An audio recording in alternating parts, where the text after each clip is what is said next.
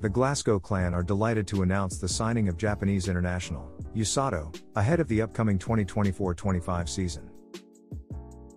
The 22-year-old is the latest signing for Corey Nielsen's team, and comes to the UK after a couple of seasons in the KHL and VHL in Russia. And he's hoping to have something to celebrate, as he spoke of his move, and the latest chapter in his career ahead. "I'm super excited to be joining the clan, and continue my career in the incredible city of Glasgow," he said. "I've heard a lot of very positive things about the fans, and I'm looking forward to playing in front of the Purple Army. I hear they're a very passionate group, so I'm excited for the opportunity to get the chance to play in front of them. But I can't wait to move over there, get to know everyone, explore the city, and start chasing championships."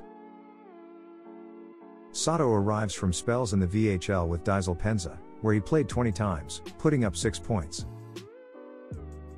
This came after leaving KHL outfit Torpedo Nizhny Novgorod, with whom he signed in August 2022, making 46 appearances, scoring 5 goals, and adding 5 assists. Prior to that, he spent 2 seasons with USHL side Lincoln Stars, and impressed with 38 points, from his 107 total outings for the team, between 2020 and 2022. Earlier this year, Sato was selected for Japan in their World Championships, Division 1, Group A campaign, where he netted 3 times in his 5 appearances. Head coach Corey Nielsen welcomed him to the team, and admits he liked what he saw as he was weighing up a move for him. "Yu joins us with a really interesting career," he said.